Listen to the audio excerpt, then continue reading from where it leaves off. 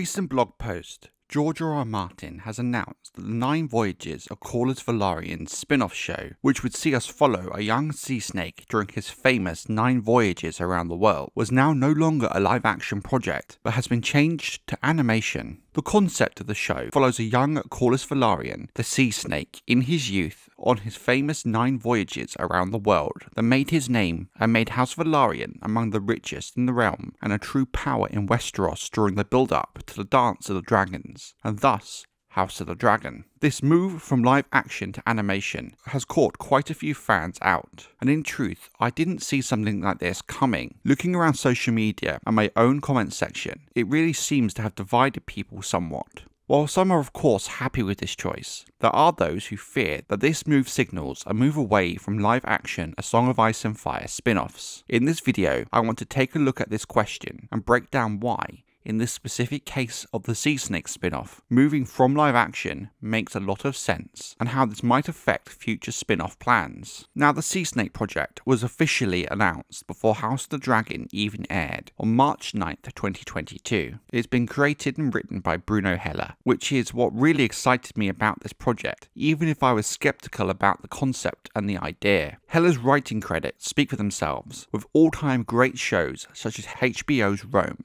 Having Heller at the helm of A Song of Ice and Fire project seems like a perfect match. The writing characterization on Rome was mostly fantastic, and the high level of production, I believe even to this day, has not been matched. The sets, the costumes, and the cinematography, all of this indicates that while a good writer, Heller can pick a crew who can do the job well. The big issue with the Sea Snake spin-off from the get-go was it has 2 fundamental issues. First, when the project was announced prior to the release of House of the Dragon, we had no idea if House of the Dragon would be a success, given the damage Game of Thrones Season 8 had done to the brand as a whole and wider audience opinions of it. Building on that, if fans would even connect enough with Corlys Velaryon in House of the Dragon to care about a spin-off centered around his backstory, it seemed a bit odd to me, given the numerous other spin-offs in development I think stood a better chance of doing well and would grab fan attention, such as Dunk and Egg and Aegon's Conquest, that something such as the 9 Voyages was even being considered at this stage. But then again, when we look at the other spin-offs that we know were in development, such as the Golden Empire and Doom of Valyria, I guess the Sea Snake's 9 Voyages would have really been that surprising. But the element of this that really grabbed my attention was the idea of seeing the 9 Voyages of Corlys come to life, the opportunity it offers to really add to the world building of the TV show universe. These voyages would allow us to see parts of the world of A Song of Ice and Fire that we've never even seen in the book, let alone on screen. Places like Yi Ti and the Isle Lang, and of course Ashai by the Shadow, almost as far east as the maps we have show. A city that, while we have never been there in the books or shows, has its presence lingering in the story, casting its shadow. I feel a show such as this would expand the TV universe in the same way books such as The World of Ice and Fire did. While we know some of the information and lore about many of these places the Sea Snake visited, there would be a lot of room for the show to really expand upon them and show the viewer things we've never seen before. The idea of 1 or 2 of these voyages being shown a season has the benefit of keeping the show feeling fresh and evolving in a natural way, but in that also lies the heart of the issue we have when we're talking about the show in a live action format, and something I believe drastically limited the scope of Game of Thrones, how much of the wider world and story made it onto screen, and that is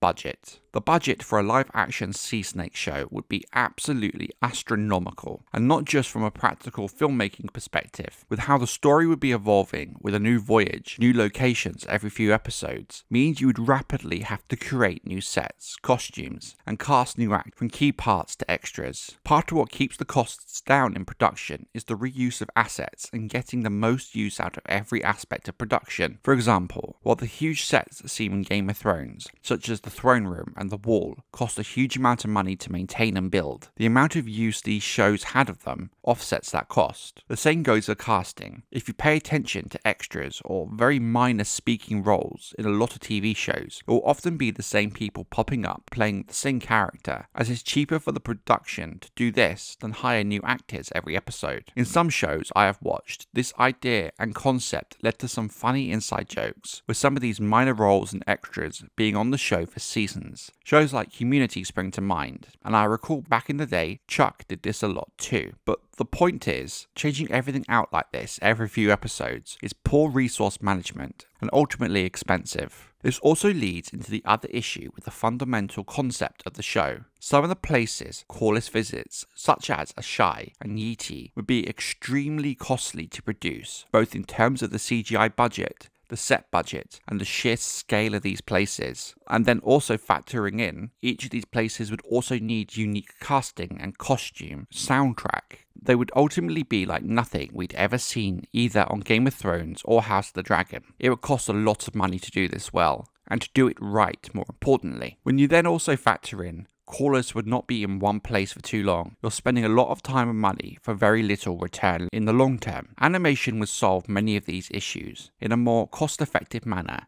and truly allow the show to have the scale the World of Ice and Fire has in the books, and something live-action shows have lacked to this point for obvious practical reasons. It would allow them to truly build a fleshed-out Ashai, which is something I have wanted to see since I read about it for the first time. While I would have preferred live-action, the benefit of animation cannot be ignored. I've always championed the idea that should Game of Thrones ever be remade, it should be as an animation, as it truly is the only way to create the scale of wonder of a world of A Song of Ice and Fire, and truly bring George's world and work to life. I think much of this really will depend on the style of animation HBO uses. For example, some forms of animation really fit a source material over others. Great example of this is Cyberpunk Edgerunners. It's one of the best animation projects of something like a live action or video game adaptation I've seen in a long time. The writing was phenomenal, and the anime style really suited the dystopian cyberpunk world and truly felt like a natural extension and part of the game. Another animated project I enjoyed was in fact the Netflix's Witcher animated project, Nightmare of the Wolf. While the writing on the Nightmare of the Wolf was not quite as good as the likes of Edgerunners, the animation in itself was great to watch, and I feel the animation style used really did add scale to the world, an element of grittiness and darkness, and ultimately in a lot of ways it felt a lot more like the books than the TV show has. In fact, I have argued Nightmare of the Wolf is generally better than season 2 and 3 of the Witcher live action show. So the lesson here is the style of animation they choose to go with will really be important to how well the world and the story translates to screen. And ultimately, until we know more about the direction the project is heading in, I'm going to reserve judgment. But on the whole, I am hopeful about this new direction. But what I want to know